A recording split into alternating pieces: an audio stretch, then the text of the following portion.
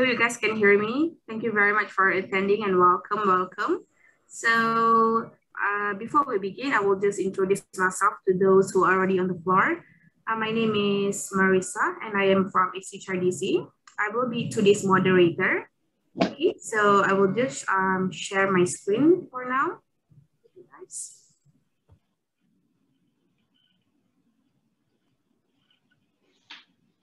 10:28, we still have 2 minutes left. All right, so before we begin, I will just play this video.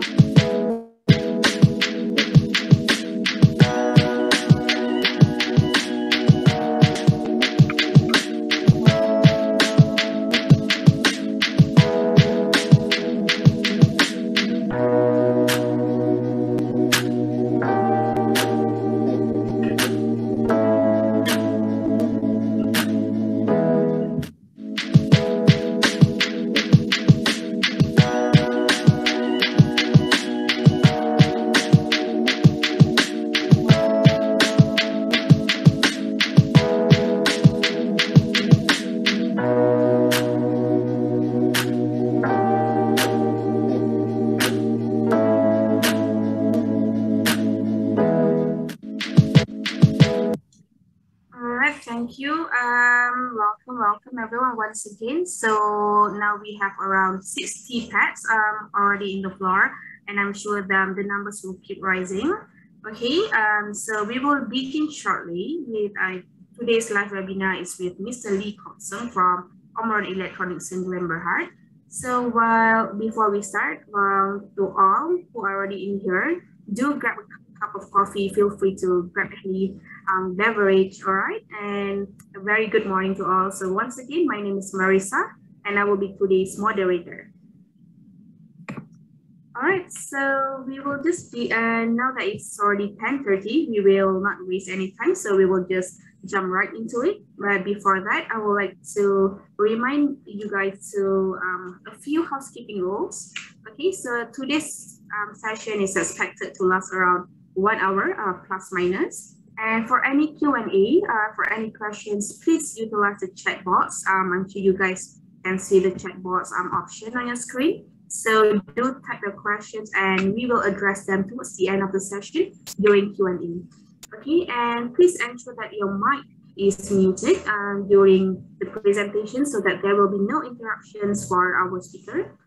And there will be a poll question also towards the end of the session. It's just like a very simple feedback. So we will appreciate you guys to stay until the end. All right. And for your recommended viewing is a side-by-side or speaker view.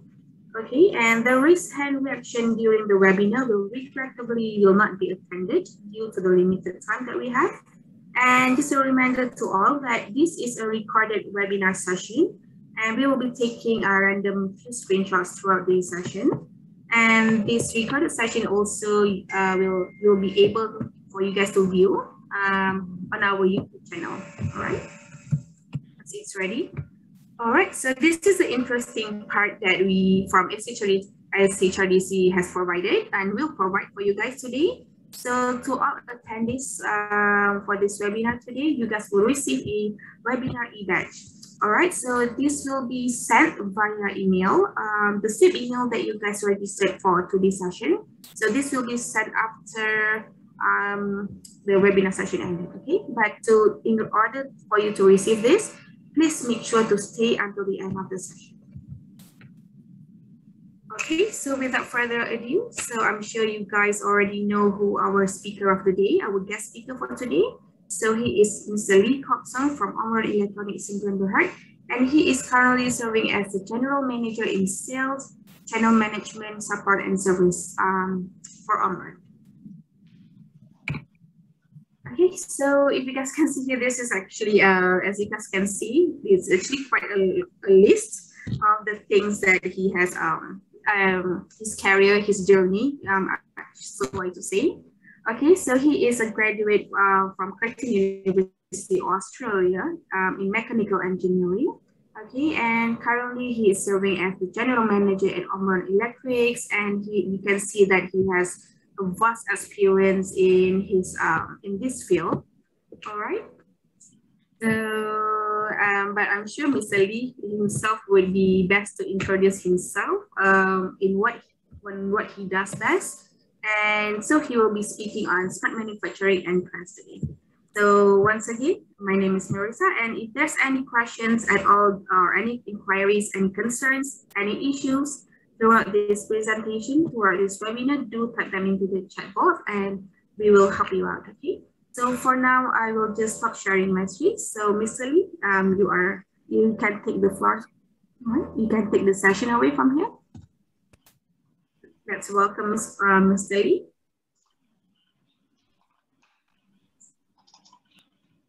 Oops, sorry. No worries. You cannot see my screen. Yes, we can. You're on the Excel sheet. Oh, sorry. Sorry. Okay. Now can see, right? Yes. Okay, good morning, everyone. I hope everyone is safe. It's a bit strange for me to do a seminar in a webinar like this because the biggest problem is I cannot see your face. I cannot have, I prefer to speak in live crowd so that I can see the reaction of people and the interaction. So it's okay if along the way I speak. If you have question, you want to interrupt me, it's okay, it's fine. Yeah, if you're too shy about typing a message, then just ask me straight away. Your concern, your interest. Yeah. So today I talk a little bit about smart manufacturing and some of the trends. It's not a typical Industrial 4.0 technical stuff. It's more about sharing of experience and what we have seen throughout these years and what we can expect coming in the coming years. So a little bit about myself. I think Melissa just mentioned something. Okay, this is my journey. Spent quite a number of years in the industry. I think coming to 29 years already. Mainly in the factory automation. Big chunk of my time I spent in Festo with different positions. Nevertheless, it's still in the same industry, automation. Today, my talk, basically I have three topics. Number one is a little bit about Omron. So I have to share a bit about what we do because what I am talking will have a implication of what about this trend. Yeah. Later, I just mentioned a little bit about technology. So if you are here to, oh, my background is off. Sorry. Never mind. Why is it like that? Okay. You see my office, Mesa? Yes, I'm actually seeing your office background. How come my background just? I think you might have pressed something accidentally. So. Oh, let me. You can just right click and choose the virtual background. Where is the virtual background? How come? You have to right click on your own screen and then there should be a virtual background option. Mana ada? It was okay just now, right? Under the video, is it?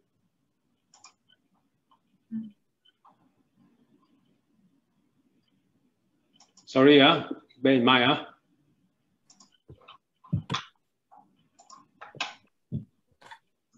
Okay.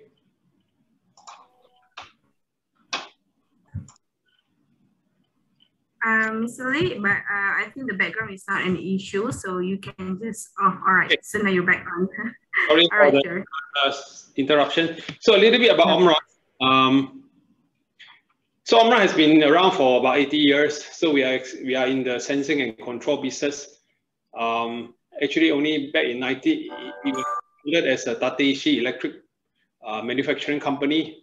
But only in the 1990 was renamed to Omron. If you are interested, this picture here is our head office in Kyoto.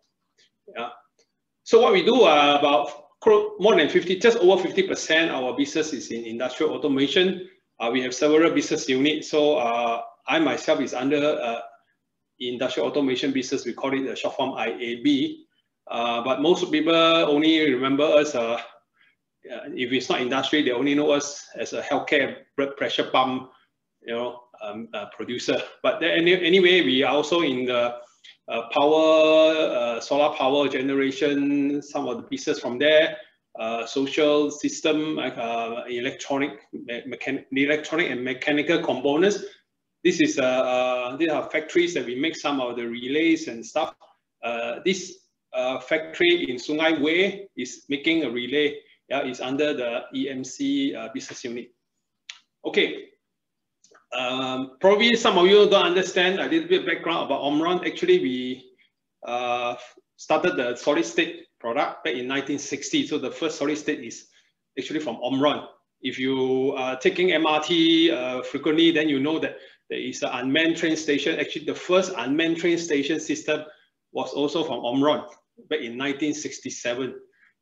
So nowadays you use all this tag and all this RFID stuff, though, but the beginning, all this ticketing system from Tokyo is from Omron. Then we have like the online cash dispenser, your ATM machine. Yeah, you can see back in the 71, Omron started this. Yeah, then we have other things like blood pressure meter. So there's a long history. Omron is in the innovation of this kind of products, automation, yeah, for human, for the society.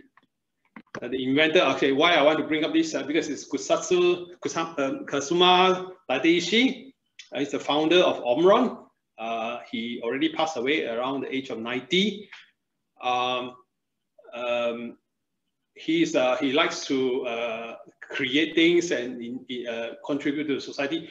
Why I want to bring up him? Because of this.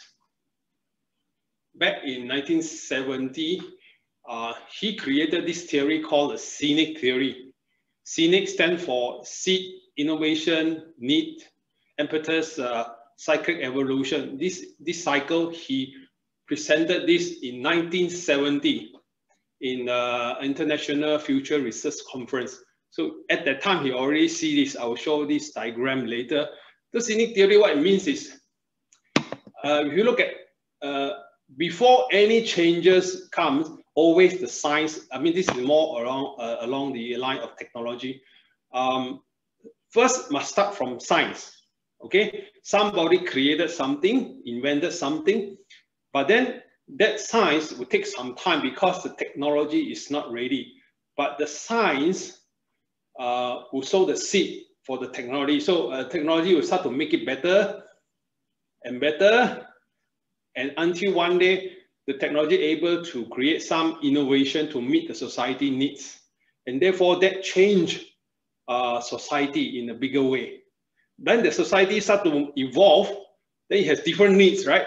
The society will say, oh yeah, I need more of this, and then they demand a change in technology, and then technology, oh, the science is not ready. If it goes back to technology, the science is not ready, so they have to think about a new way of science.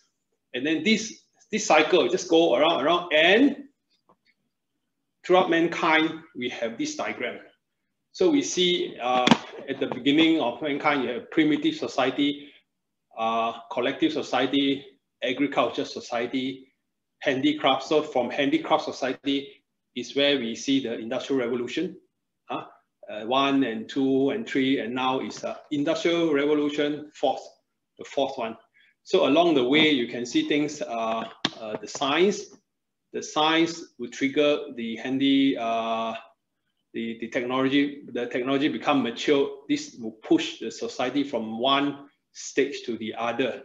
So at the moment, we are somewhere here, cybernation, somewhere here, and we are moving towards optimization society. And in the future, there's some more on, this is what he sees, he saw at the time, autonomous society and so on. Oh, a little bit hard to comprehend this. Let me show you one example. We're all aware of this, which is the internet. The science of internet, you have to backdate to around 1950s. You know, Actually, it started in the early 90s. This Nicholas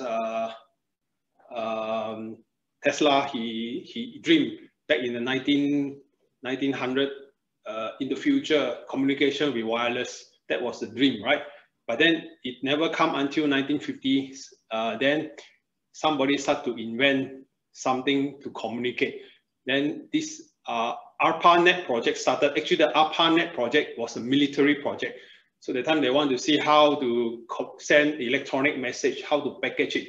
But it was, that science itself was just spinning around, you know, in the 50s, in the 60s, they're still doing a lot of research. It's not ready yet. At that time, probably, I was born in 1969. So at that time, everything is still very primitive. I belong to the generation X, so I come from a generation where I experienced the most technology change, yeah, from black and white TV to now LCD. Along the way, you can see a lot of changes in technology. Handphone, the size of Tupperware, you know, until today, flat screen. It's a lot of changes, but it was not until the World Wide Web, WW, was ready back in 1990s, in the 90s, early 90s, right? Then there was the born of the internet today, right? But the journey was the science struggling with technology, still not ready. Then in the 90s, boom, comes internet. Before, we were still sending fax machine, you know, fax, teletext, and all these things to communicate with overseas client. We still need to use a phone to dial. But in the late 90s, internet started to be more popular. But what changes that? The society, the time computer was ready, still not there yet. But what changes it bigger? And then a person called Steve Jobs comes in, and then he created a new technology and really changed the society. If you look back, if you are older generation, you can see that in the past there's no such thing of, you know, Google and all this stuff. We still have to go to library and do research. Everything was very manual, and until today there's a vast difference. So that brings me to a point of this slide. Oops. The only constant in life is change. Life itself, especially in the last few decades, there's constant evolution and change because of technology. The society itself is very, very dynamic. So we cannot say, I'm here now, I'm comfortable and I don't want to change. If you are in a business, you think this way, then you'll be out of business very soon. So we have to understand that the only thing in life that don't change is change itself, right? Everything keeps changing. So we must adapt to it. If you look at our modern society, our current situation, there are three things that are affecting us. Number one, climate change, environmental change. There's a lot of pressure in the generation, the millennium and the generation Z. They are more concerned about the earth, the environment, right, than the baby boomers. You know, baby boomers are all the people who retired or they are more concerned about income, you know, wealth. But the younger generation, they have more concern about climate change. So there's the environmental, it's changing, it's getting worse, right? Global warming and stuff. Of course, the society also changed because we have an aging population. In some advanced country, you see like Japan and Europe and this country, people are getting older, so they have a shortage of skill labor. People are aging, so we have this kind of problem.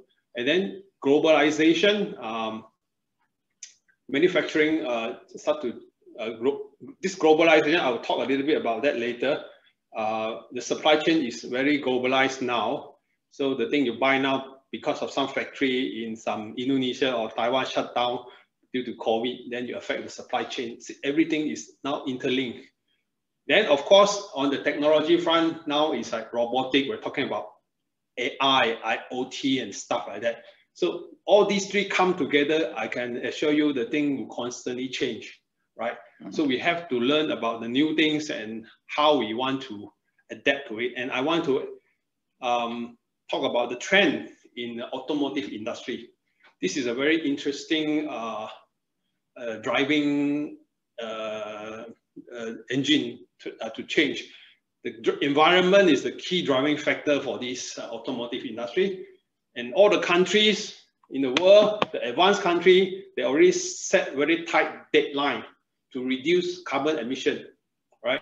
China, they have very urgent deadline policy. America, they have some. Europe, of course, and Japan, and so on. Some of the countries, they try to bring down carbon emission from vehicle. And therefore, because of that policy change, because global warming and all this stuff, that push the car industry to move, to evolve. In the 1900s, you see the Model T from Ford after the second industrial revolution, production method. So car manufacturing comes in. Then it evolved, better car. Then comes the Prius from Toyota, this hybrid engine, right? And now we're talking about Tesla. But because of that environmental change pressure, the electric vehicle is getting, is growing more, you know. So in the future, we can expect more and more. It's just that Malaysia is a little bit behind. Malaysia National Automotive Policy has not sufficiently addressed the EV, because to move on to fully EV, there's still some obstacles. We still lack a tipping point. I mean, globally, I don't talk about Malaysia, globally, we still have some tipping point. We have not reached the threshold, we have not passed that threshold yet. There is a concern on infrastructure, right? Where if you drive an electric vehicle, where do you charge it? Is there enough charging station? The battery, does it have enough range, right? It's now modern car, 500, 600, 500 to 800 kilometer range, but battery maybe around 300. So how can they increase the battery capacity? How about the charging time? If you want to go to Penang and you go stop in Ipoh for 3 hours just to charge your battery, it's not going to happen. Yeah, the technology, the change is not going to tip over. How about the cost, right? And how about after 8 to 10 years, the battery, where you're going to get rid of the battery? So there's a recycling issue will also come in, and of course, some policies from the government also very critical to drive this. So we still have some obstacles, but nevertheless, the landscape is changing in the automotive industry. So we have to be aware of this. What we can see is that currently, the supply chain in the automotive industry, the car manufacturer is on top. The typical tier 1, tier 2, tier 3 supplier, for example, like Bosch, right? Continental, maybe they make some tires, they make some dashboard and all this stuff, Valeo, Denso, Aircon, TRW, ABS, and all this stuff. Then there are the supplier that make the electronics, like from Infineon, Freescale, all these. Then some material supplier, paint or adhesive. This is a typical landscape now. But in few years' time, this will change because of the change in the car, the demand, because of the push factor from environment, electrification projects and all these things. In few years' time, this is the demography of automotive industry will continue along, we call the CASE, connectivity, autonomous, right? Sharing, electrification. So now everything around along this development in car industry is along this way of CASE, case. So in years to come, you will see new supplier. For example, service supplier. You now have this like Uber, you know. So this is called a share service, right? You know, sharing subscription service. So they are talking about I don't own a car, I share a car and I need a car, I just call the car comes. Right? Maybe the car comes is an autonomous car, we don't know, it will change, but definitely it's along this line. The software provider is coming in as another another tier of this supplier under car manufacturer. That's why now you buy a car, you are asking, got Apple CarPlay or not? Can my car connect to my Android phone or not? So this is now the demand. In 20 years ago, you were talking about the car has ABS or not? That's it. Yeah. Oh, I have ABS airbag, is good enough. But nowadays, you pop into the car, you want to buy a new car, you're asking, got Apple CarPlay or not? You are checking a car, you said got autonomous braking or not? Automatic brake, got the level 1, level 2 autonomous drive or not? So I think the Proton X50 has this function, right?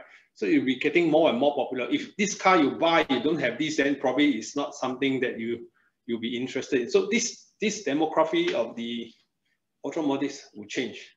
But because more and more electronics, all these things I'm talking about are not mechanical, the aluminum block and all this. No. We are talking about electronic stuff. So what is driving the automotive industry currently? A lot to do with electronics, right? So if you look at your car now,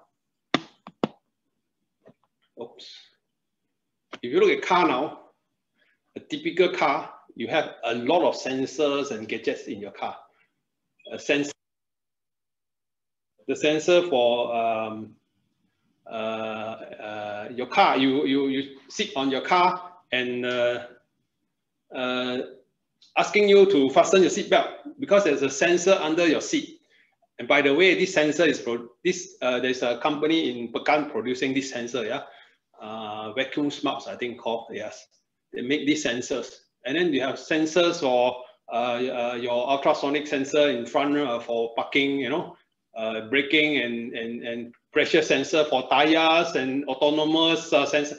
This kind of thing is getting more and more in your car. That's why when there's a chip shortage in somewhere in Malaysia or something cannot supply the chip, now a lot of car factory in America, they cannot produce a car because of this tiny stuff, because of electronics. And moving, that is only a standard car with internal combustion engine. Then we come to an electric car, right? Electric car, apart from the battery technology, you have because everything is drawing power from the battery, yeah. So they have to start to think. There is a lot of converters in the car, yeah.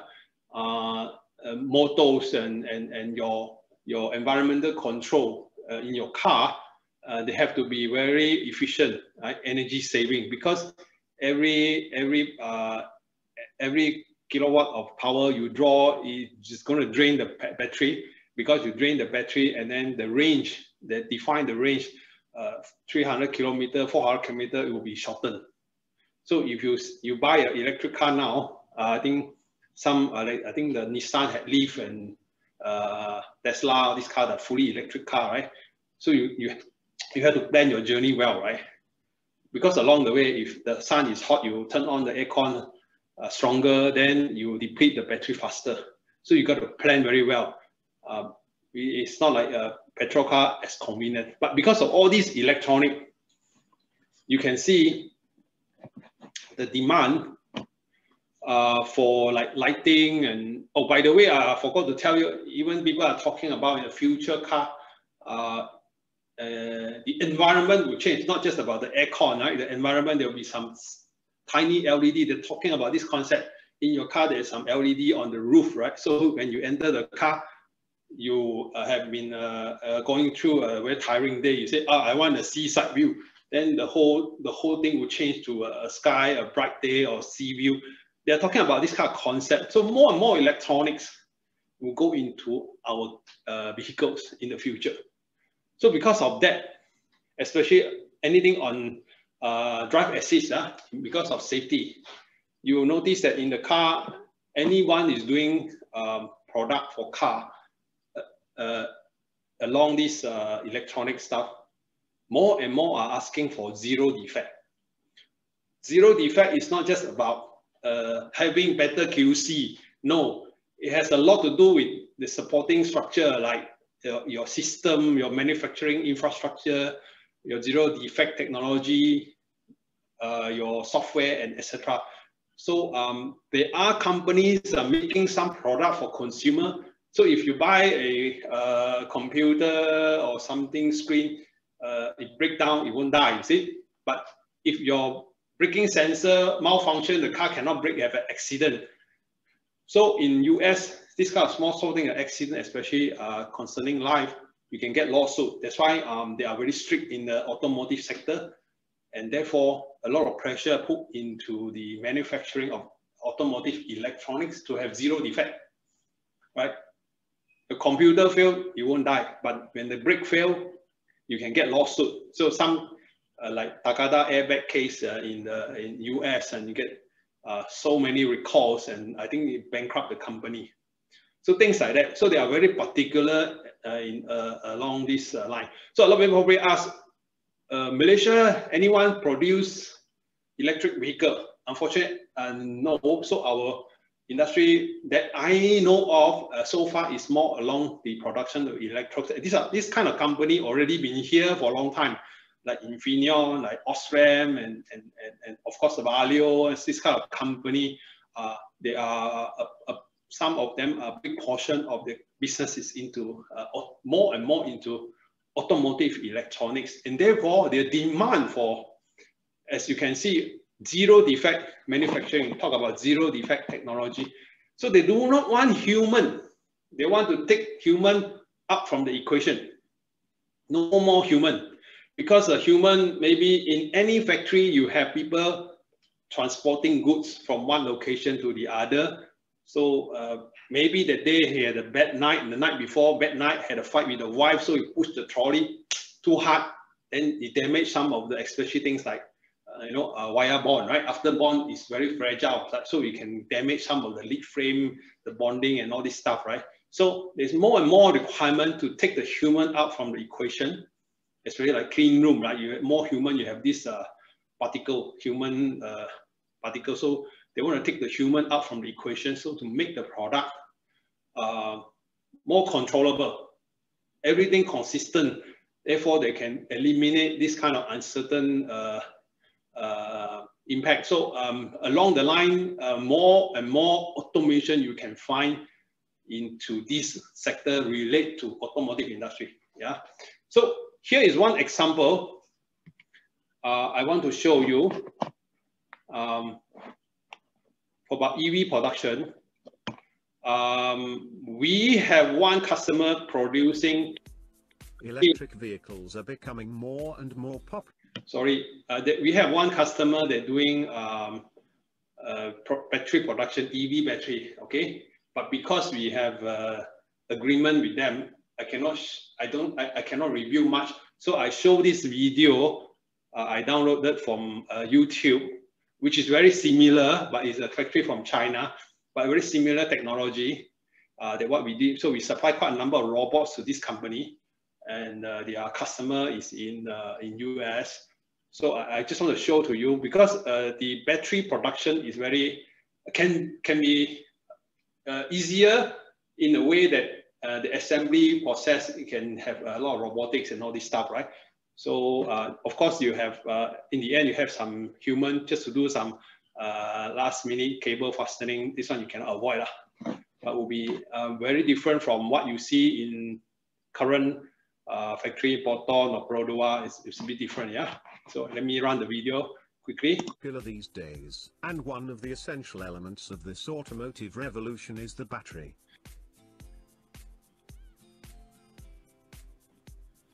The battery used in electric vehicles has 5 main component parts: the module, the electrical system, the battery management system, the thermal management system, and the structural parts. So, how do we build a state-of-the-art electric vehicle battery? Let's visit the SAIC motor battery plant to find out. This industry-leading factory, a joint venture between SAIC Motor and Cartil, can produce more than 300,000 electric vehicle batteries per year to the highest European standards.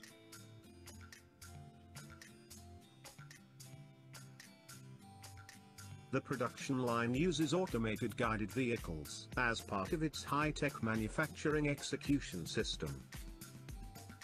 A high level of automation ensures that the batteries are constructed with consistency and high quality. Placed onto the AGV, the casing is designed to be strong but lightweight, enabling the battery pack design to be slim and high density. Next, the coolant hose, cold plate and thermal pad are combined into the thermal management system. This helps to keep the battery at the optimum operating temperature. The battery modules are stored in an automatically managed warehouse. They're delivered through air logistics automatically and accurately, exactly when needed. Robots are used to place the modules into the casing with great precision.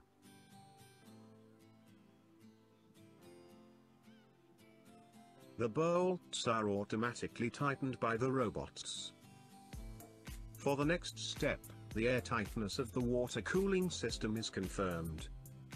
After that, it's time to install the high and low battery monitor to ensure the safety of using high voltage electricity, adding flame retardation and safety. After the installation of the cover by the operator, it's automatically tightened by the robots. An air tightness test ensures that the battery pack is dust-proof and waterproof. The OL offline test. Okay, I want to stop here. All these, the project that we did actually use for there are two modules, and the smaller one, smaller modules are carried with the smaller robots, and the assembly, fully assembled battery unit will be a bigger robot. So this kind of project is what you see in this video, the one we did. We supply to a customer. They did this kind of integration. It's very similar with big industrial robots and mobile robots. It's very similar. So the car industry has changed. Yeah. So along this line of EV, the different technology will change. So we have to adapt to that. So this is so much so on the automotive side. More on the battery. The electronics I will not mention too much. Next, I want to talk about the trend in about this glove industry. So we heard a lot about in the pandemic, the glove industry are doing very well, and they are shortage. They cannot supply in time. So over the time, what we can expect is beyond 2022. Right. Of course, this forecast was done before. It was done by Frost and Sullivan from the Frost and Sullivan report. Actually, probably could be higher because the pandemic is not over yet. So the demand of glove is still very high. But if once the pandemic subsides, I'm not so sure whether we can, with the emergence of Delta variant, Lambda variant, I don't know what other variant will come.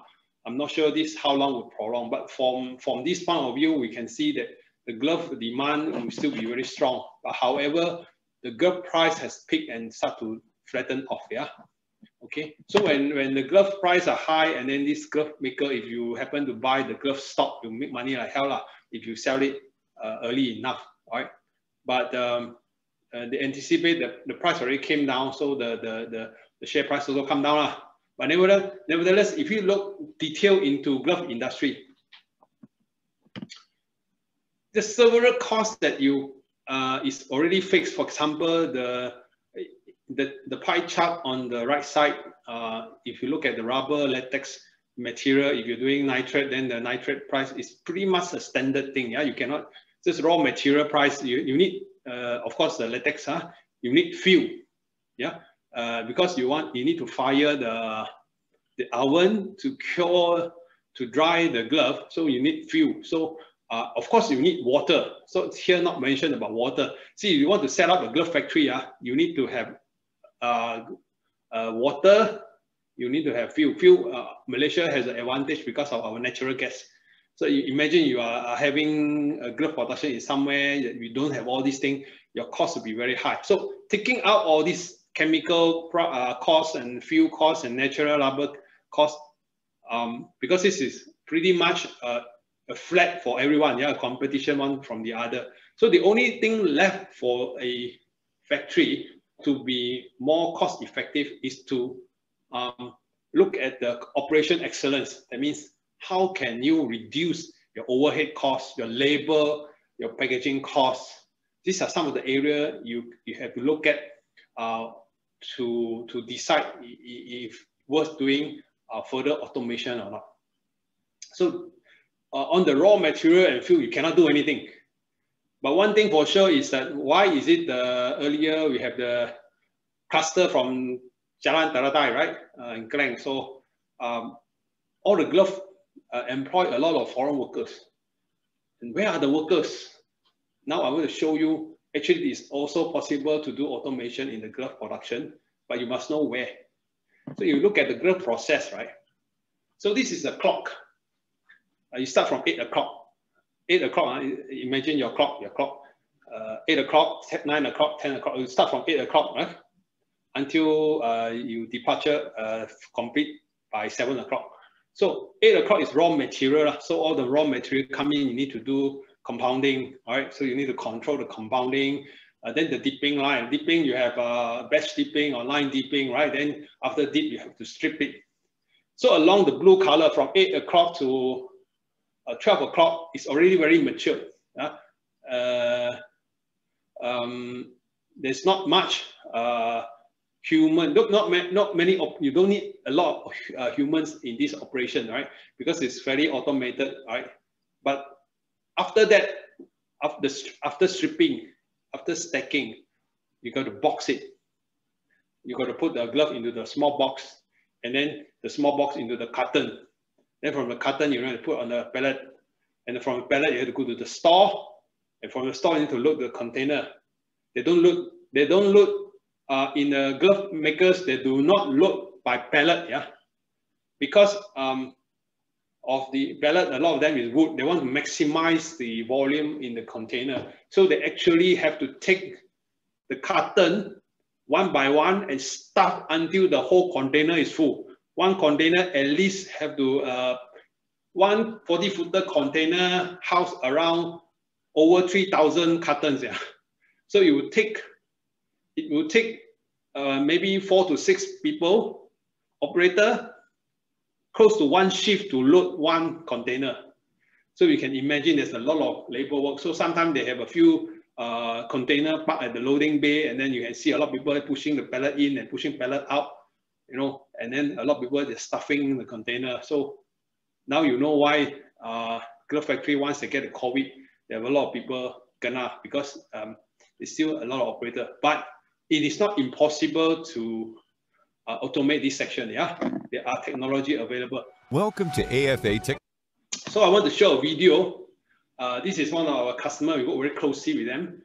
They are into the automation part, and some of the one project that I did for them is also related to a tea packaging line, yeah, overseas one. So can be quite automated.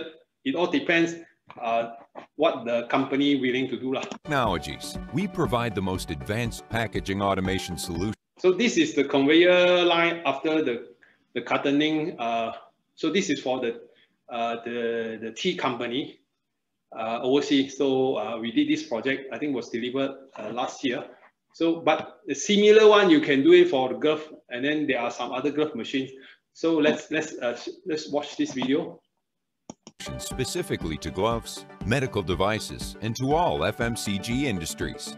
If you are looking for flexible and innovative turnkey solutions for your end-of-line packaging automation, then you are looking at the right company.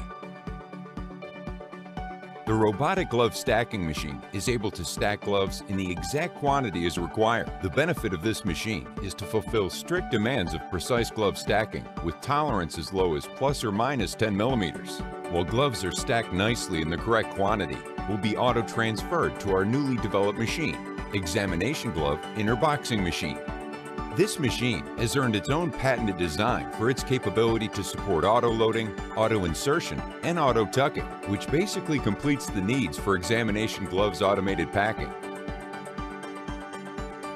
Surgical Glove Inner Wallet Packaging Machine, FMS 2021B, is highly flexible and equipped with the most advanced technology in the industry. Customers can choose to run between paper or HDPE film packaging material. Online printing or pre-printed rolls are both supported.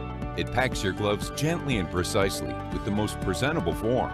It ensures 100% glove present on the inner wallet with good quality. It also supports both long and bifold pack with selection on touchscreen. Thermoform Fill Seal Machine with flexographic printer. This machine, working extremely high speed and able to run up to 240 ppm.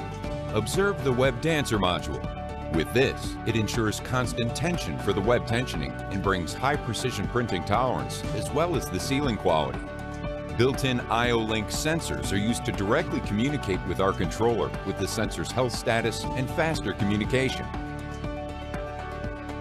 Cobot Carton Erector. This cobot functions as a flexible, safe, and space-saving intelligent carton erector. It can support a wide range of carton sizes without any mechanical changeover. Robotic Case Packer. It will then neatly arrange the products and auto-load into the carton boxes with articulated robot. CPMR are highly flexible, but what makes it stand out is its ability for a quick changeover with advanced articulated robot and collaborative robot.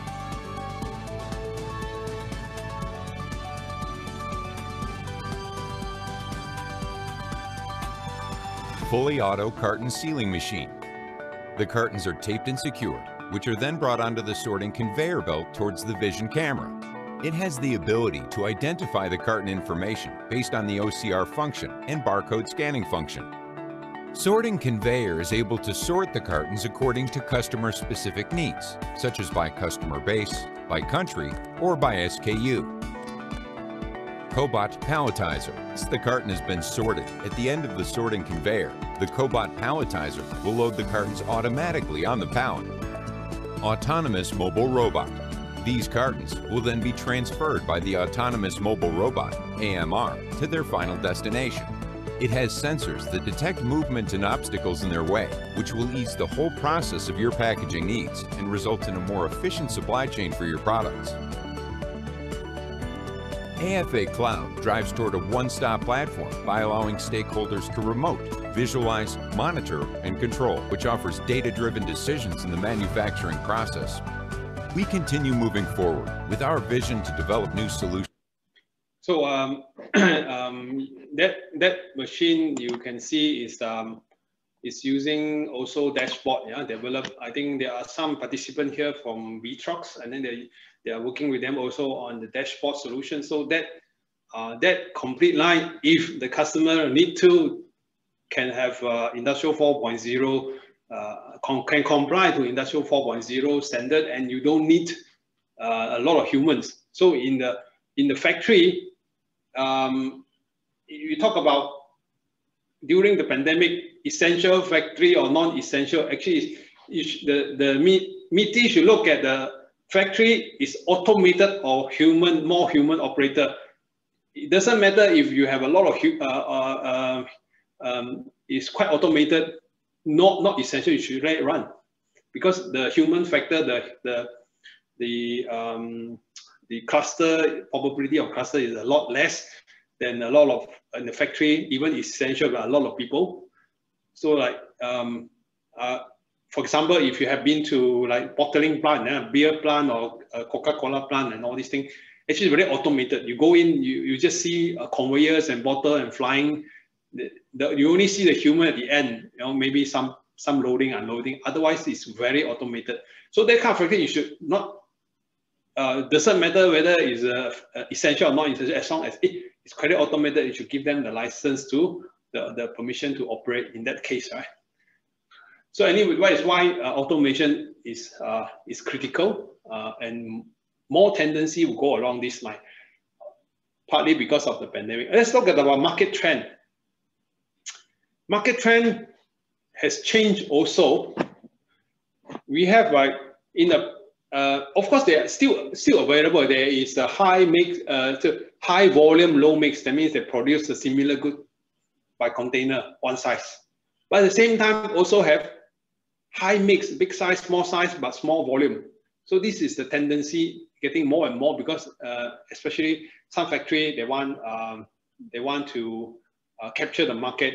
The market demand, you know, is different now.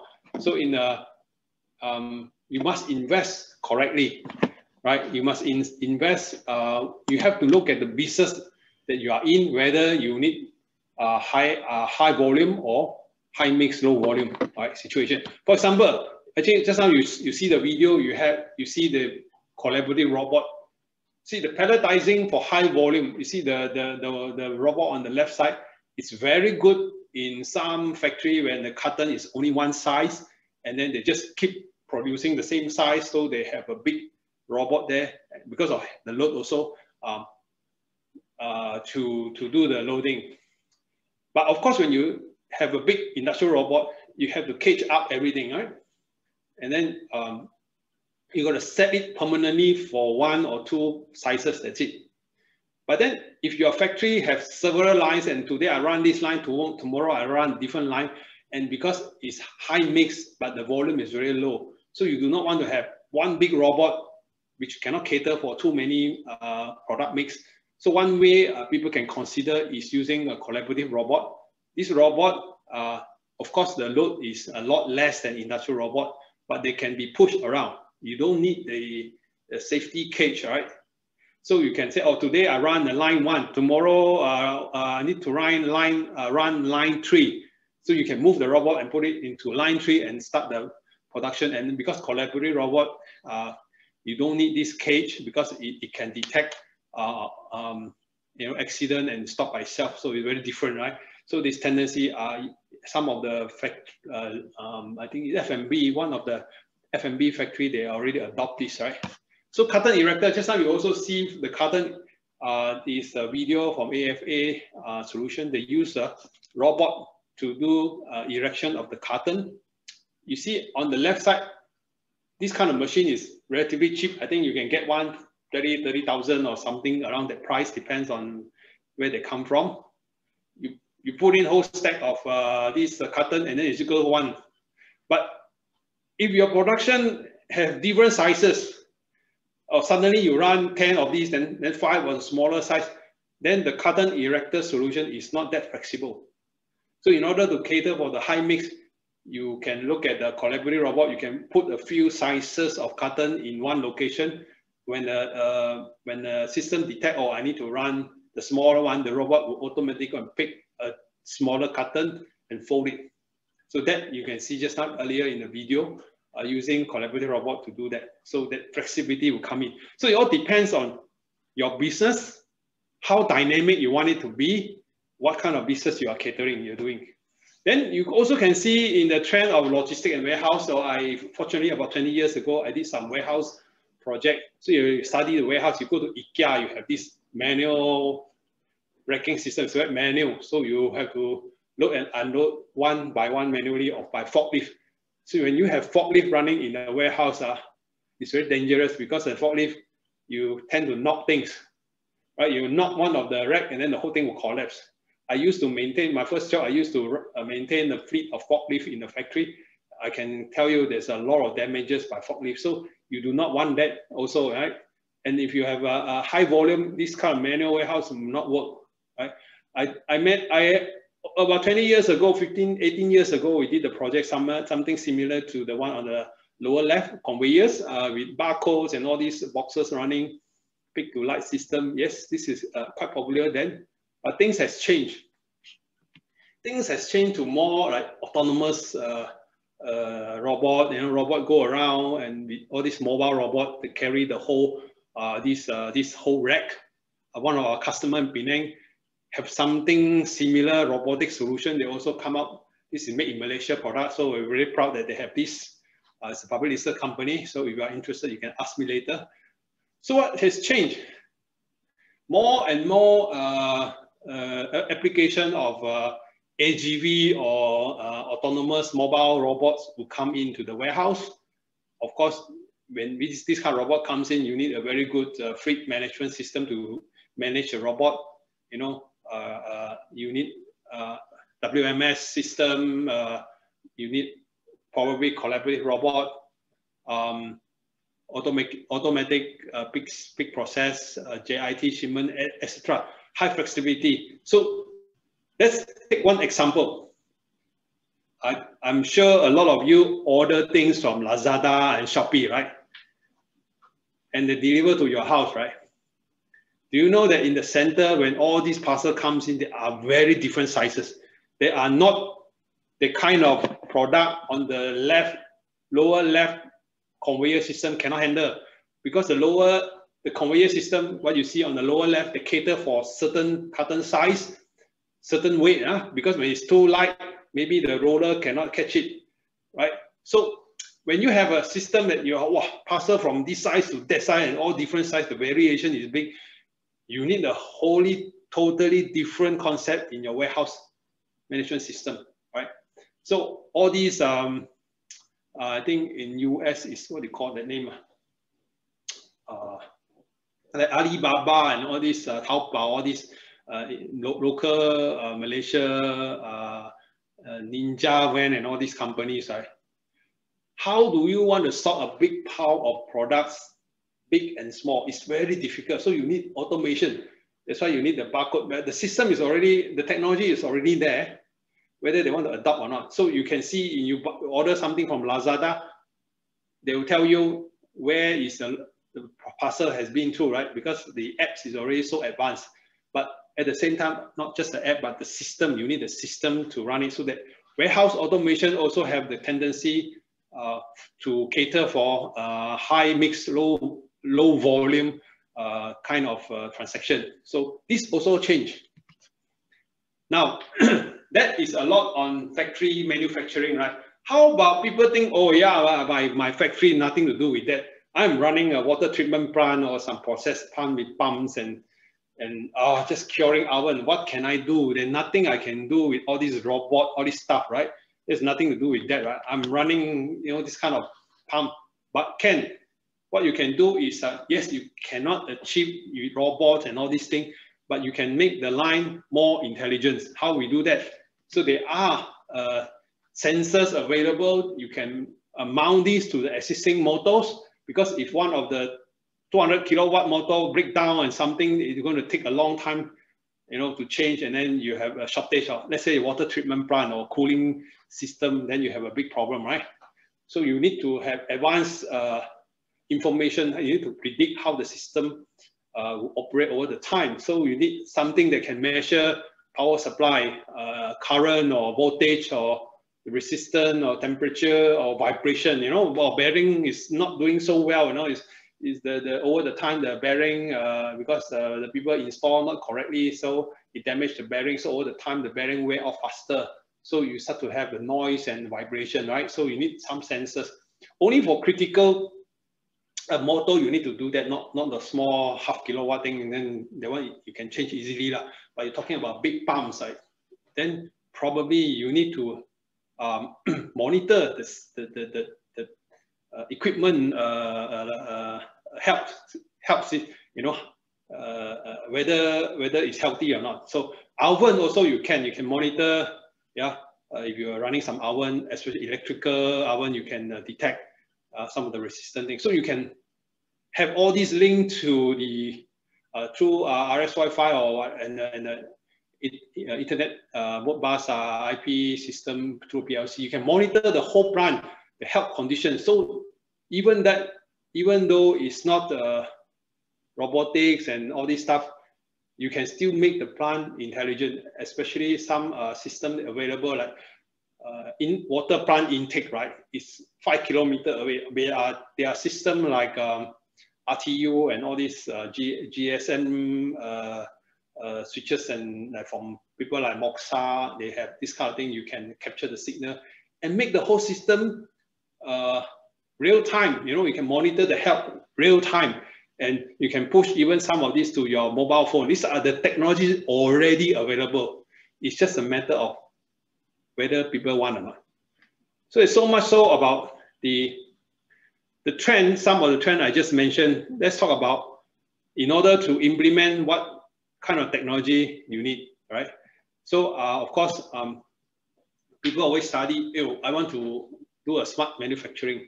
What should I consider? Basically, typically you have to look at three things: the process, your process, the technology that you want, and the organization change, right? So if you don't have a right process, you cannot change your process. Automation cannot help you, I can tell you. If you think in order to, if you want to implement a smart system, Industrial 4.0, you have to rethink some of the process flow. But today, I'm not mentioning too much about the process and organization. I just want to talk about the technology side, right? So the automation, the connectivity, the intelligence side. So that is my business, and the left and right is important, but need to study deeper, right? So in order to do that, we have to look at the factory. There are three things we need to have in order to make the factory smart. The first one, it has to be intelligent enough. Intelligent means your information communication technology, how you want to link, right?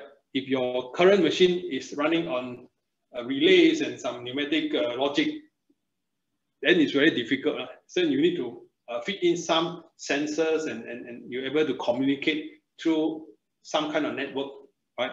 Because you have many machines. So you need to increase the intelligence of your factory, right? Then you need to integrate, because whatever equipment, you need to integrate them together. I will talk more about this later. Then best if you can interact, right? So you must be able to harmonize the people and the machine. And with this information, then you can achieve this. I can have I make my machine more intelligent. I can have a machine. I can do predictive management. Like just now, the water pump thing, I just as an example. So we can have a sensory inspection. It could be vision, traceability, right? You need to have some robots to help you to replace a human, or every factory, you need some money to push some material in and out. Definitely, unless you have a conveyor system, right? So without a conveyor, the only way around without human is mobile robots.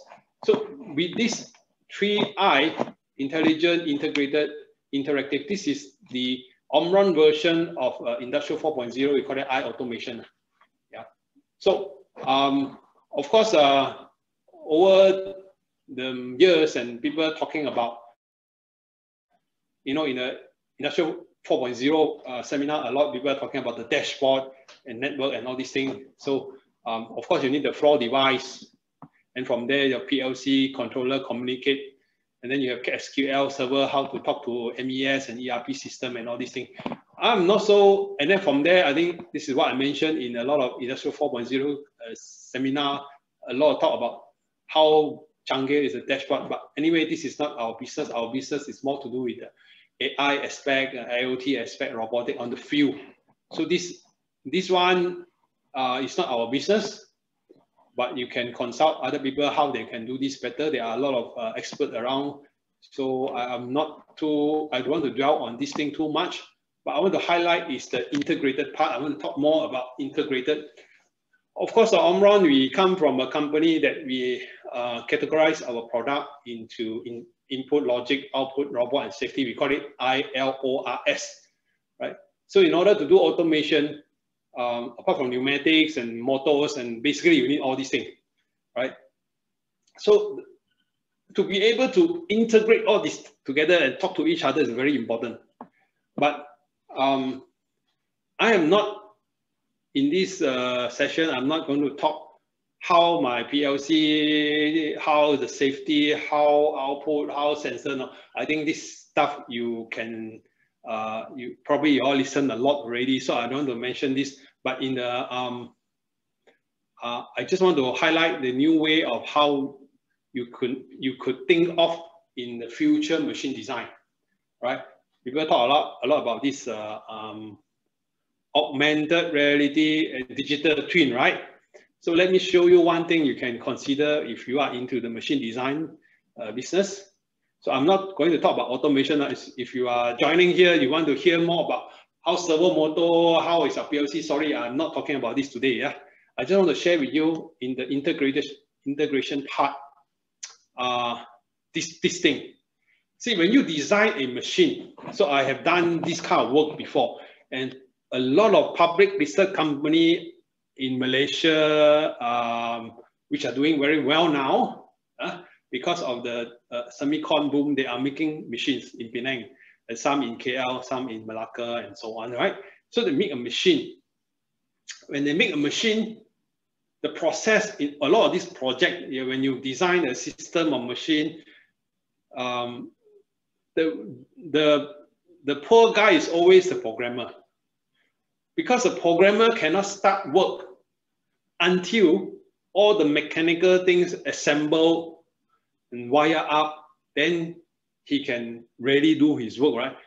And if he's writing his program before, then he cannot test it.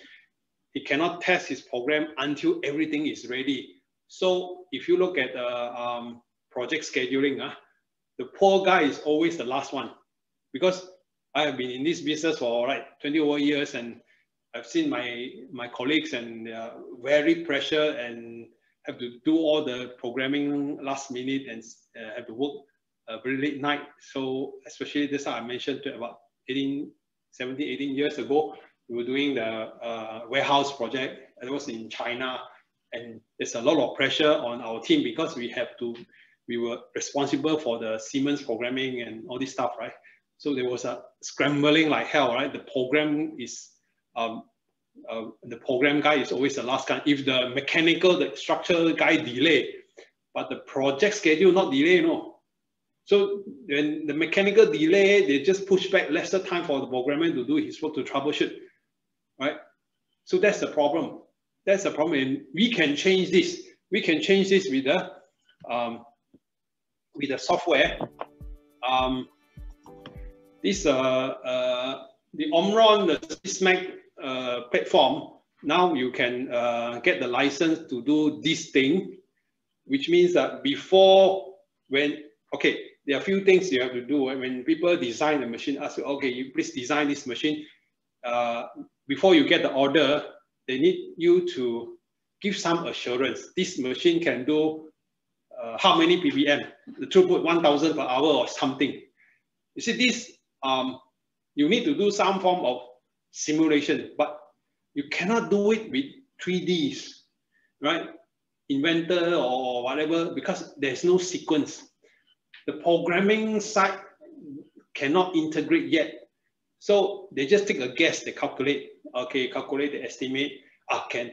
And a lot of pressure comes in the people who make equipment is that the last, after they deliver the equipment, the debugging, getting it perfect to stabilize the quality, all these things and performance is where the trouble to a lot of customers. If they did not do the machine design correctly, then a lot of time they run into some problem because customer may not pay the money and all these things. So what I'm going to show you is that this new platform is kind of like digital twin. You can do this in parallel before you make the machine, right? So please enjoy the video a bit, yeah.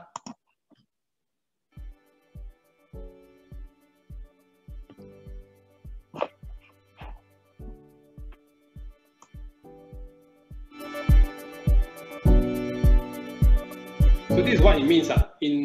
When we build a machine, there's a planning and concept phase. Then you design and build. Then you install, right?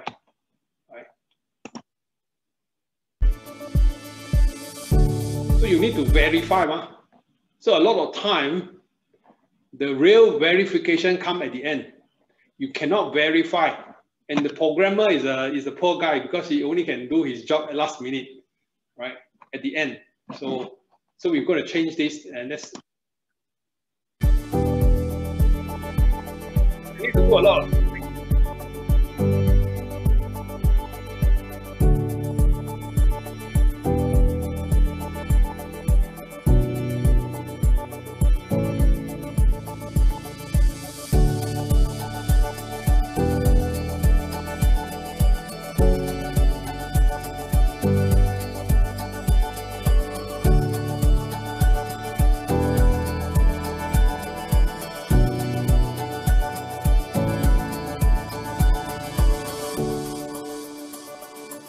So in the actual machine design manufacturing process, this is what the programmer will do in the end, right? He has to verify the robot that he designed and the reach and everything. So he has to manually test it and verify everything with the actual movement.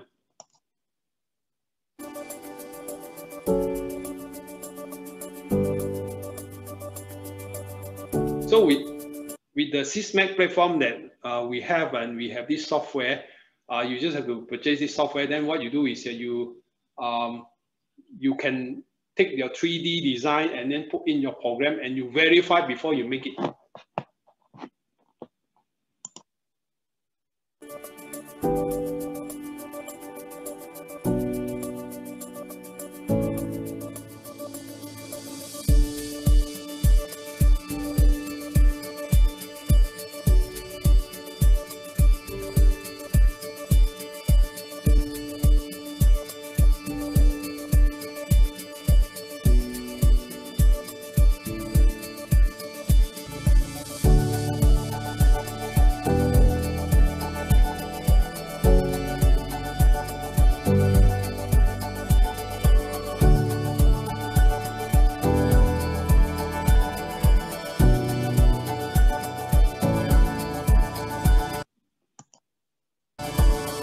So in pre-verification of the process, so when you design a concept like this using the 3D, and then you really write the program to simulate this, you can cut down the verification process. In this presentation, this video, it shows you about 32%. So you can reduce your risk, because when you design the equipment, you have a lot of risk, right? So if the design itself the concept is wrong, I can tell you this whole project becomes scrap metal. You can throw it away. Then the customer will not pay you money. So this is the issue, right? So here you can make the verification, and then not only that, but also can make it faster.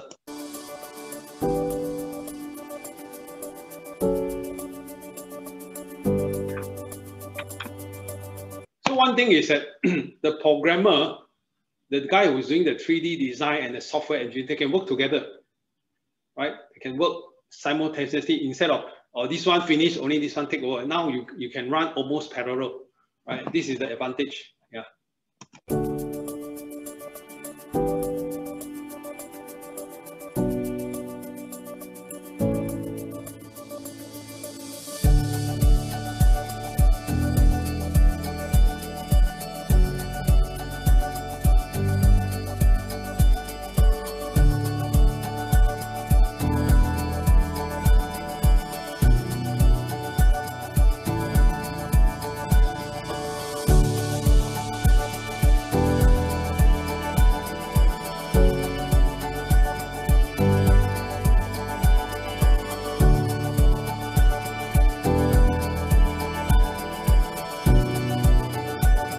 So in the end, if you compare the two process until you finish, there's a lot of saving.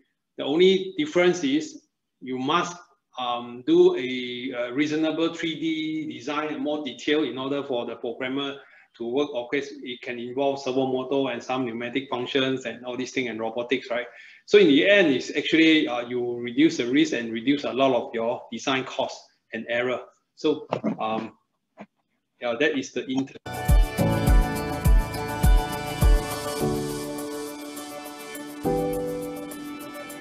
So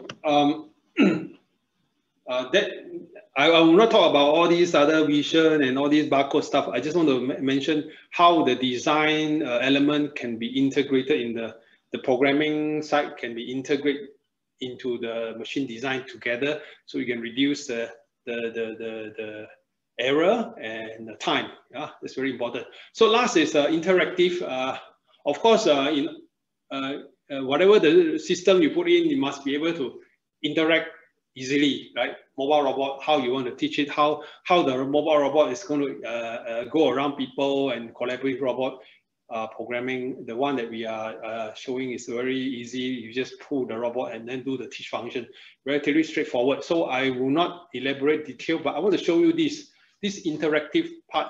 You see, not all factory not all production process you can automate. This is a fact. Even Omron itself, our like production of sensors, some of these tiny PCB you want to install into the sensor is still very manual, right? The automation to some extent, but somehow it is too complicated, could be too slow or too expensive. You want to automate 100%. So we must live with the fact that not everything can be automated.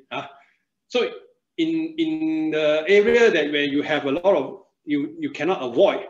So one way is that you can have a kind of a smart semi system where you use a vision system.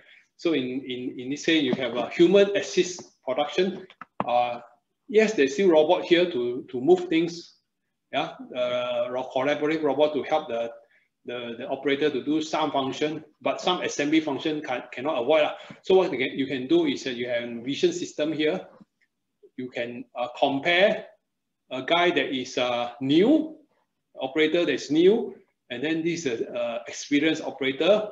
Then from here, you can detect their the time, how fast they move. So the intelligence of that, and then you can take this and make improvement and make get this guy to work more efficiently. So some form of human assist production system to interact is still possible because we cannot automate 100% everything. So this is a video about this Omron factory.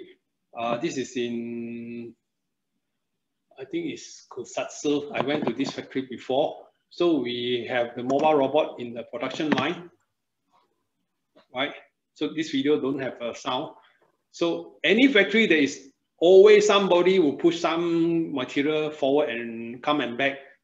Raw material come in and finished goods out, right? So you need, so can you imagine you have one guy pushing, there are a lot of people want to push trolley around the factory. You go to any electronic factory, you see a lot of people pushing things around. So this one you can replace the human with mobile robots. So yeah, this is one example. Let me show you other examples. This is electronic factory. Instead of human, again, this is very common in some of the electronic factory in the country. I've seen a lot of this. So there are some people pushing trolley around, right?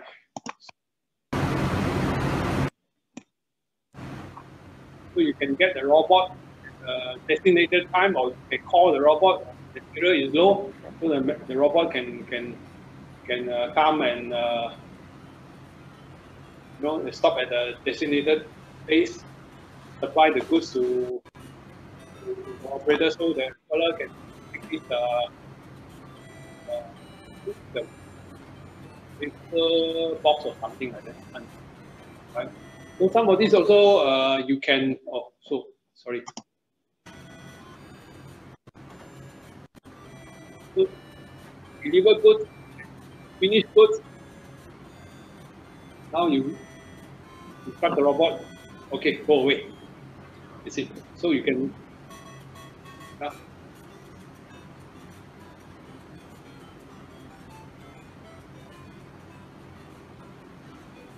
So it also can go in.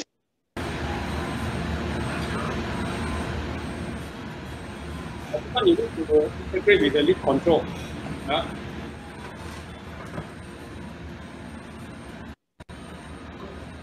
Okay, of course, some factory, I think this one we took it in the Semicon show a couple of years ago. So you can have a robot to deliver a goods and a trolley or something. Then this cart transporter go away, and then this is what we call the manipulator with the arm. So the robot on top is a collaborative robot, right? So the robot will pick the whatever the magazine, right? Transport to the, this is the drop-off point, yeah? From the drop-off point can go into the machine. So this one we just, I think we did it in half a day or something. After we talked to Mubauer, they let us to use our robot in the exhibition to do the loading, unloading. There's no mechanical interference whatsoever, yeah? There's no mechanical interference. So we just reprogram the robot in the exhibition hall and we just show them this. There's a lot more and more demand for this kind of thing to replace human. right? Of course, there are cases like, oh, okay, this is also very common. There are a lot of existing factory, there are a lot of trolleys. So how they don't want to modify, there are thousands of trolleys. So what we can do is you can customize this kind of robot, right? So this robot is more customized, and then this is an existing trolley, right? So this is a half ton, it's a half 500 kilogram. So you just go in, clamp the whole trolley, and go away, right? And then this is the drop-off sequence.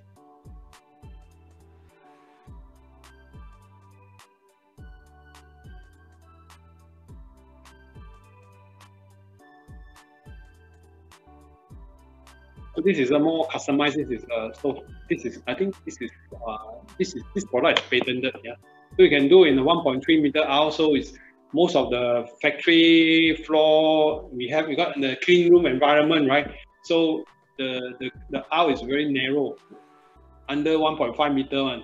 So you have to consider all these factors. Yeah. So these are the things available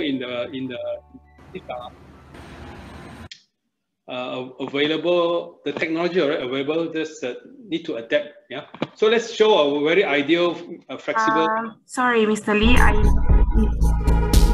Say again? Sorry, Mr. Lee. I need to interrupt you because time is actually running short. So Welcome to the factory of the. Yeah, so I'm finishing already. Yeah, do finish it. Thank you.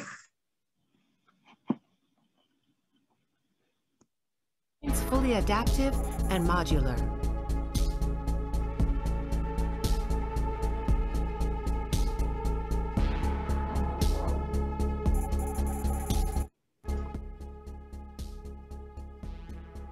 Our integrated inspection systems, combined with technology to enable serialization and traceability, ensure error-free products. We have access to the most relevant data in real time, helping optimize the production line. The AI controller provides machine learning on the edge, increasing machine uptime. It detects abnormal behaviors in real time to predict product and equipment failure. A factory that is intelligent, integrated, and interactive. So, coming to the end part, the golden question is, after all these things, is that how do you want to justify this investment? It's always a golden question. Of course, for us to make a decision, basically there are many other reasons. There are different needs, but typically you can look at the three main things: brand protection, sustainability, and operational excellence. What it means is that in brand protection, why you want to implement automation or industrial 4 or make your line more intelligent is you want to reduce your risk to consumer, or your impact, some of this impact, maybe your failure cause some accident or something, and traceability problem that affect your quality. So you want to protect your brand. Just like if you find a chichat in your McDonald's Big Mac, right? So it's very bad press for McDonald's, this kind of stuff, right? So you want to do it because of brand protection. So this one is very hard to put a dollar sign over it. Yeah. Some you want to do it because you want to keep your business, you want to sustain your business. So your customers demand, zero defect, or you want customer demand robotics. If you don't do it in such way, you cannot get their business. So you want to sustain your business, so you have no choice. You do it, or you do it to reduce the energy consumption or waste, for environmental reason. Of course, operational excellence that is more for like how do you save money, cut production costs, or reduce manpower. There are many different reasons, but you got to find a reason why you do it. Now, coming to the end and combine all this together, what do we expect in the possible change? I've been saying that the change is inevitable one. So right now, we look at the global supply chain is very globalized, right? So you just look at Malaysia itself. Because of a COVID, right? People are, the chip supply firm urged to shift production from Malaysia to China because of the pandemic issue in Malaysia, right? Our factory, Southeast Asia, our COVID surge worsened the car chip shortage in US because of some of these chips we cannot ship.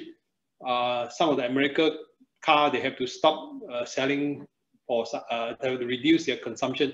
The factory cars they cannot sell, they cannot complete because of lack of chips. So what is possible to expect in the future? Maybe more decentralization.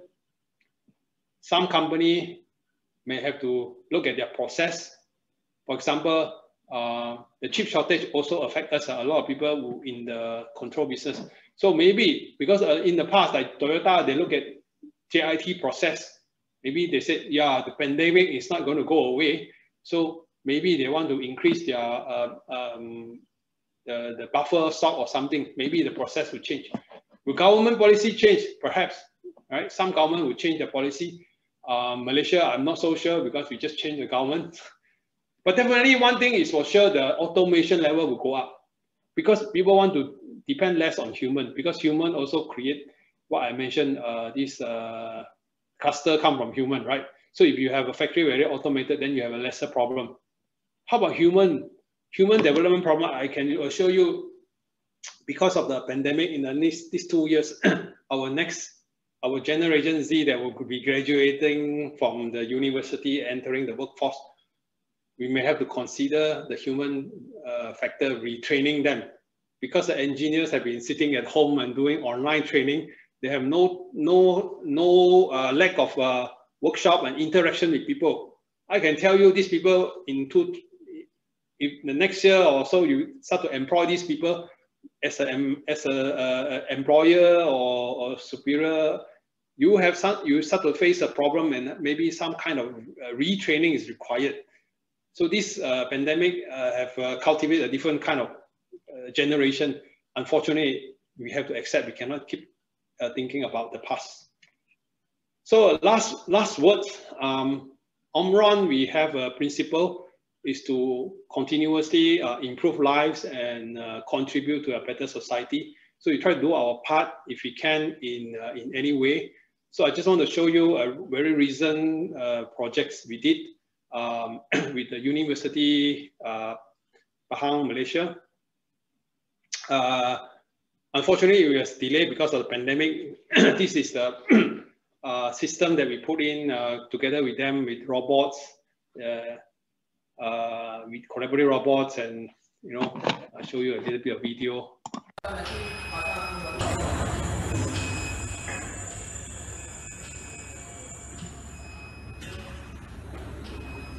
They have an ASRS system and all these things.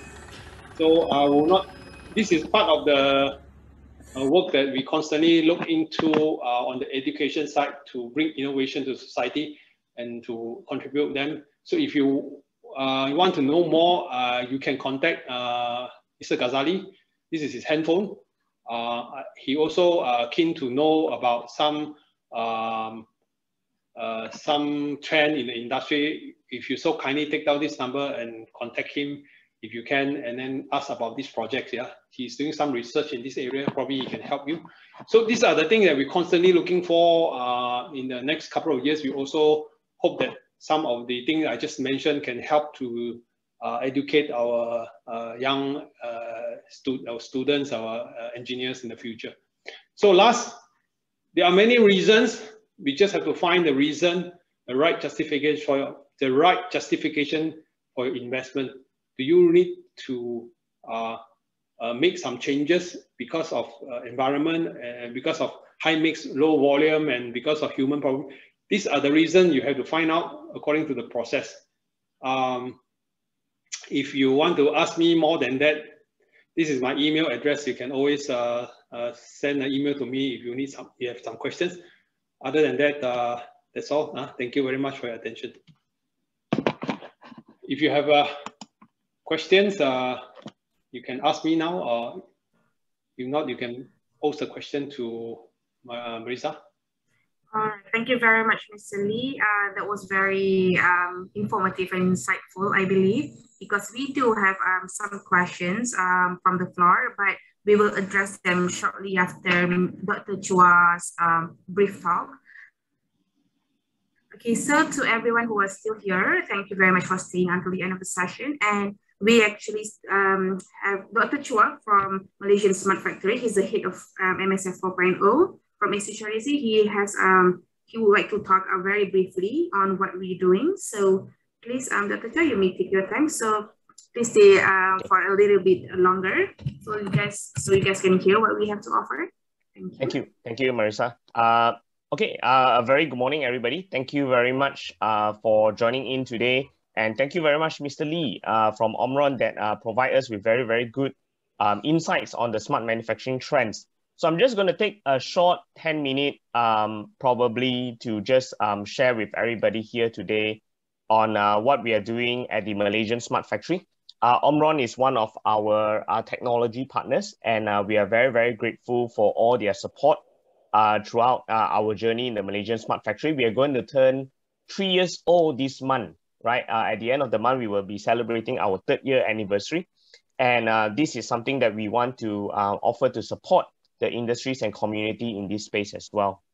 So for those who have not visited the Malaysian Smart Factory before, we actually have a model factory setup. Omron was one of the initial partners that helped us in terms of the setup of the space, right? That's why you see a very nice Omron arm over there, and also the the autonomous intelligent vehicle that we also work with them on.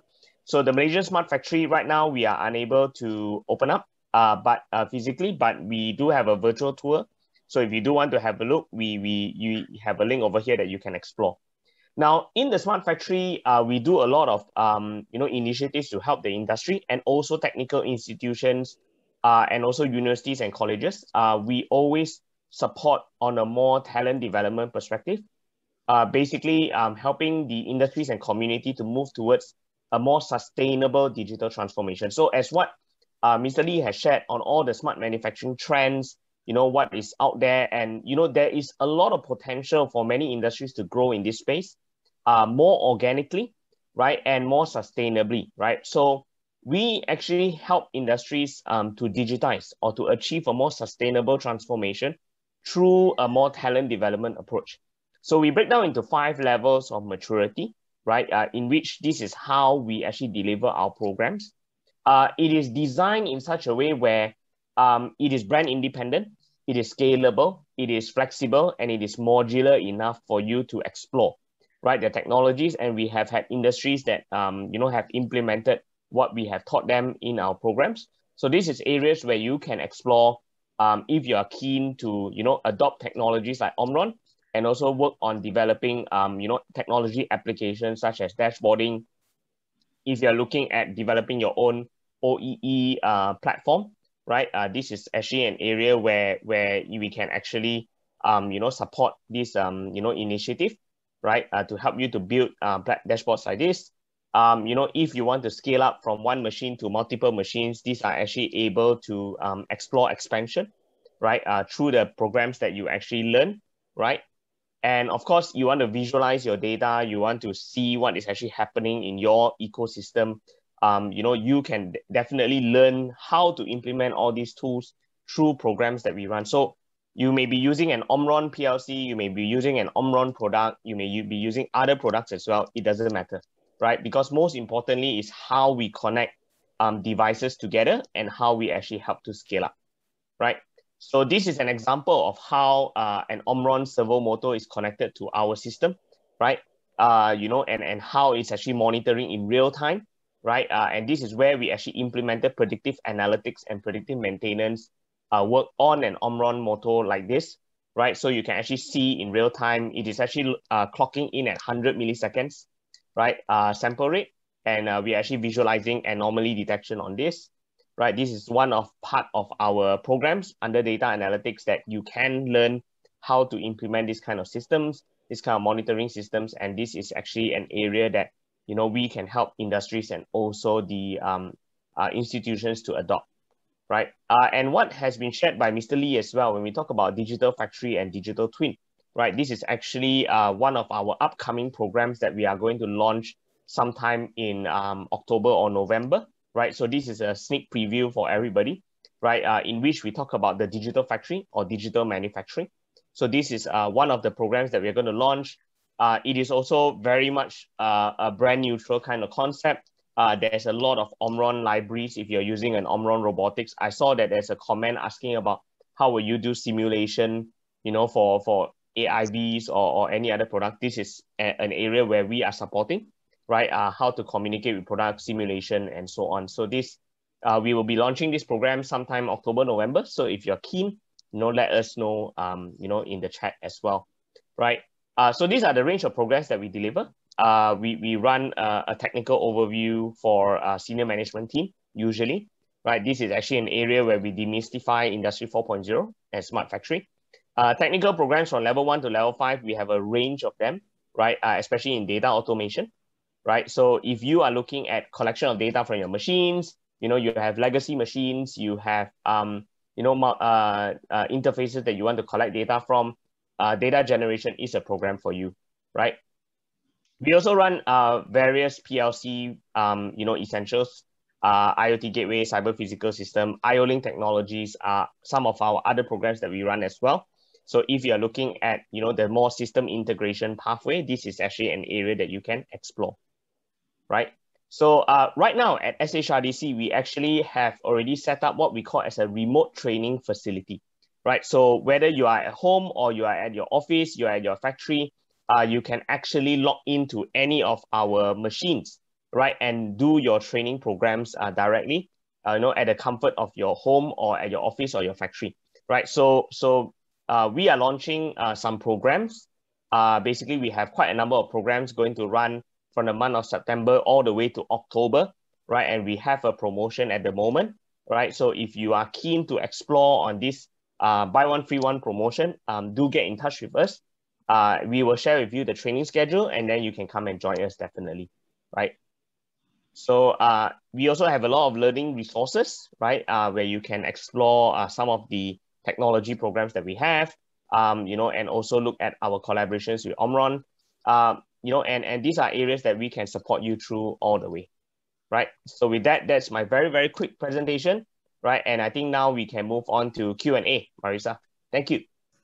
All right, thank you very much, Dr. Chua. So for now, I will just share again share my screen again. And now we're opening the floor for Q&A session, which I have collected some of the questions that the audience had asked and dropped in the chat box. So this one, I believe this should be for Mr. Lee. So this one is from Hussein Al-Faiz. He is asking, are there any plans for solid state battery development in Malaysia? Oh, okay. Okay, I don't know any. I don't know any of this kind of project, but I do know that the battery technology is very well guarded secret. You know, everyone trying to outdo each other. So our current battery that I know is still not there yet. You know, so now somebody talking about some graphite thing and all these things. I think it still come. But as far as Malaysia concerned, I think we don't have that volume and manufacturing that I know of lah. Not that I know of. That's why I said in the EV sector, Malaysia part is more to play with the automotive electronics. The battery technology so far that I don't know any. Yeah. Yes. All right. And he actually has a second. Yeah, not from Omron anyway. Okay. Yeah. So the second question from Hussein as well, he is asking, are there any demands in augmented reality application in Malaysia's industrial sector? Oh, probably Dr. Cha can answer that better. For the for our focus, just now the software I just mentioned that would definitely help a lot of our customers who are into machine making business, equipment making business, by using that, because you need the software to design the machines. That will help a lot in reduce the risk and the assessment point of view.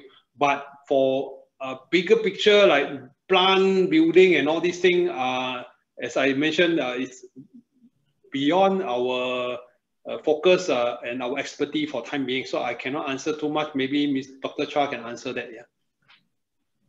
Hi. So in terms of augmented reality for manufacturing, I think it really depends on your. It really depends on what application that you're really looking at, right? You know, when we talk about augmented reality, that it could be for maintenance, it could be for actually a guided operator approach, right? Because usually these kind of technologies are used to minimize errors, right, for operators. So like instead of you teach once, then you have to stand there and monitor them the whole time, you know, whether augmented reality can actually help in that sense, right? Some of them actually look at the combination of augmented and virtual, which is what we call as mixed reality, to help in terms of this kind of maintenance strategy. So this is something where, you know, it is booming, right? The usage of smart glasses and so on, which is something we are exploring as well. So, you know, if there are any industries or company that want to explore with us, yeah, this is something that we can do with you as well. No problem. Yeah. Next question.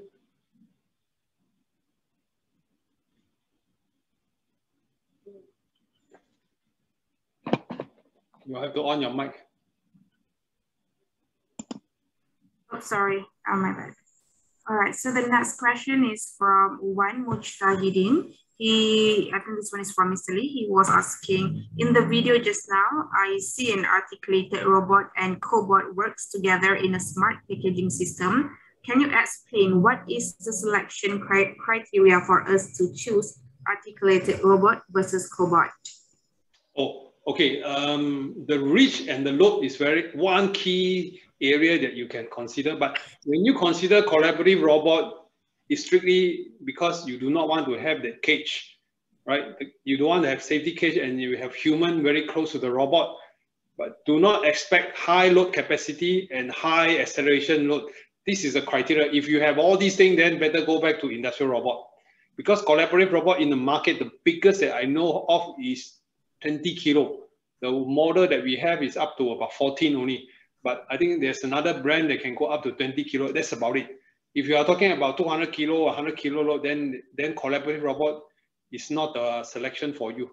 So you can send an email to us if you have more questions. Probably I cannot answer all here in this session, but you can send a mail to me later. Yeah. Thank you for that. For your question, Wan. So the next question we have is from Nick Shahwim. He's asking, is it possible to simulate the smart manufacturing layout that includes cobot, I'm not sure, AGV, vision and RFID in order to evaluate the performance before implementation? Probably not 100% everything you want all together. I think it's not that smart until that level yet. But the mobile robot, the one I just showed you, the platform is very good on the machine design. The mobile robot is a different entity. So far we have not reached that level yet. The one that I just mentioned is about machine design and some robots, but not to the extent of like barcode and all these things yet. Yeah. But you can simulate that separately, right? You can test, because usually when we look at vision system or barcode and all these things, we need to do a feasibility test. So that you're already out of picture. But the one that I just show on the software is more on the machine sequence, you know, performance, the robot, the pneumatics, the servo motor, and all this stuff. I hope that answered. If you can, you can send me a mail if you have. You are not clarified, because I think today, because we have very short time, you can answer. I answer as much as I can here. No worries. Mr. Lee, I have already included your email in the chat box, so everyone can see if they have more queries or questions. Okay, so we have last two questions here. This one is from Muhammad Yusri. He's asking, can you share the application of Omron cobot in Malaysia's industrial sector? And does Omron provide any professional certificate related to cobot operation? Oh, cobot actually is the one that we have is very easy to use. You don't really need a very specific certification. if you know, you can teach, and the programming is through a flowchart, is different from the a lot of other people want. So it comes with the vision. So so far we don't have, but it's okay. We can give some kind of certificate for that. Yeah. But for application that we have done so far is on pick and place without safety cage, because some industry, they need something not fast, but very close to human. So we have some of this application, like the palletizing one, I just showed in some of the video, is our project here. So, but I cannot just, I need permission in order to show some of this picture, unless this is already available in the YouTube. Yeah. But you can write to me, we can advise you some of these things, yeah. Okay, thank you, Mr. Lee. All right, so this one is from Ng Guan. Is asking, do you have any experience or project in steel industry or manufacturing? Oh, steel. Traditionally, steel mill is like big rollers and big motors and all these things. Lesser in the kind of automation that we do. So if you want to have like make your plant smarter, you'll be along the way at what I just mentioned about monitoring the big pumps and big motor, because it's not impossible, but as long as you know in the factory what you want, it's just a smaller pump and bigger pump. The difference is there, but the principle of control from one manufacturing to the other is more or less the same. Yeah, the control principle. But of course, we have no particular experience in the steel factory in record, but most of our focus is in the manufacturing. But I don't think that is difficult to move on. But I personally have a lot of experience in also in the water treatment aspect. That's why I can relate to some of the filter bed pumps and you know, this kind of thing. Yeah, I don't think it's that difficult. Yeah. Okay, thank you, Mr. Lee. So we have a new question here from Ridwan. He is saying, hi all, I am Ridwan here from UTHM Johor. He wants to ask Omron regarding the training kit from Omron that easy for students to learn and play with Omron products. We have some standard kits, but these are for fundamental learning on PLC and some motors and all these things. But I think we have to move away to prepare the student for more advanced manufacturing things, like what we did with SHRDC and UMP, and we plan to do some more in the coming years. In fact, we are just talking to Dr. Chua. We are also planning in 3 years ahead, what can we contribute to change this landscape, rather than, you know, in the past, a lot of Omron training kit is CP1E, is the ladder diagram, but we are moving from there to a SysMac platform. It is more intelligent and easier to connect to Industrial 4.0, Ethernet and all this stuff, right?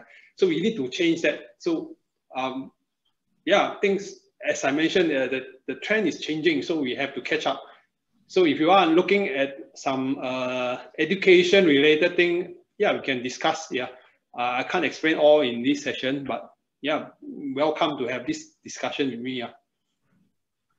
Thank you very much for your question, Ridwan, and Ms. Lee for your answer. So this is the final question. All right, but this one is anonymous attendee using the Q&A function. So this person is asking, how visual components can help in Industry 4.0?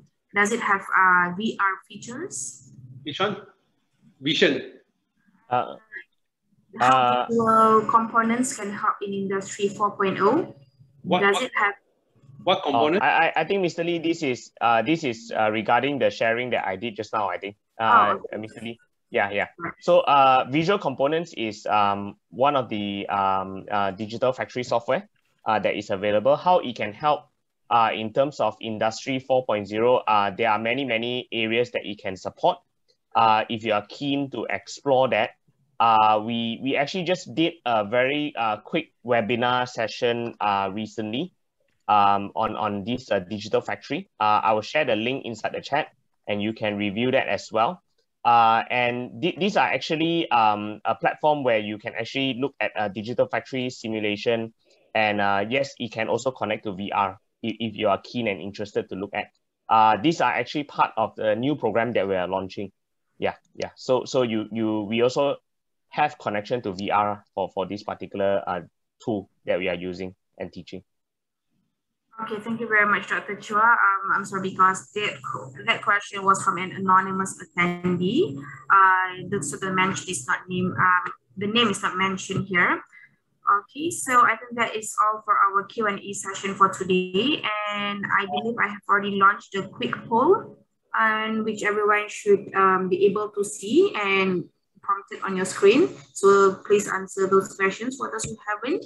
And thank you very much for attending for today's session. But before we just wrap up for today, may I just answer some question I saw in the chat we will not answer earlier. So sorry, just now the Kuantan company, yes, it's VAC. I mentioned the wrong name. So Encik Hussein just corrected me. Yes, VAC, I have a good friend there, still working there, a long time friend. So regarding EV, yes, okay, Mr. Chun is talk about the EV. Yes, Malaysia will be slow because if you plan to buy EV, I would put it off for some more years because our movement, our national automotive policy and our ministry, they are moving very slow in implementation of EV. So PEV is still people, plug-in vehicles, still people very hesitate, very concerned about battery life. These are the things I just mentioned. I think the rest already answered. Okay, you have any further question, please send to my email. Yeah, thank you. All right, thank you very much, Mr. Lee. Once again, for all attendees here, I have included Mr. Lee's direct mailbox, which is, you can see that from my reply, all right, in the chat box. So once again, just a recap from what Dr. Chua has mentioned in regards to our data automation training programs that we are offering currently throughout this month of September and October. All right, we have data generation, data formulation, OEE. All right, so you can just refer to this poster and check our Facebook because we do update this regularly. All right, and for those who may be interested, today at 3 p.m. we also have a webinar session on footwear technology with Mr. Ken Chan at 3 p.m. All right, so this is a totally free webinar. So do ask us for the link or head over to our Facebook page, which I have already shared the link. Okay, and do get in touch with SHRDC. So this is all our available social media channels. So you can DM us or WhatsApp us or anything regarding our programs. Do get in touch with us. All right. And that is all from me. Thank you very much for your time. And my apologies for dragging it more than around 15 to 20 minutes than the initial time. But I do hope that all of you guys will enjoy this session with Mr. Lee and Dr. Chua. Okay, so that is all for me. Thank you very much to Mr. Lee for joining us and giving your talk. Okay, so to ISHA, yes, and e-certificate, we call it webinar e-badge. You will receive it via email. All right, so after this session, so our team will organize that for you, and everyone will receive a webinar e-badge from us. Okay, so thank you very much to everyone. Thank you. Have a nice day and stay safe, everyone. Thank you, Elvin, Dr. Chua, Munis, and Mr. Lee. Thank you, everyone. Thank you. Thank you, everyone. Take care. Stay safe. Thanks, everyone. So how was it, everyone? Did you enjoy and learn something new today? We hope you find the webinar beneficial and informative. Thank you for sitting through until the end of the webinar session with us. If you like what you have experienced today and want to join in for more sessions, do not forget to like and follow our social media channels. Simply search SHRDC on Facebook, LinkedIn, Instagram, and Twitter, as all of our programs are regularly updated there. We will include the links to these pages in the description box below. Feel free to connect with us today or visit our website at www.shdc.org.my. Thank you, and we hope to see you again.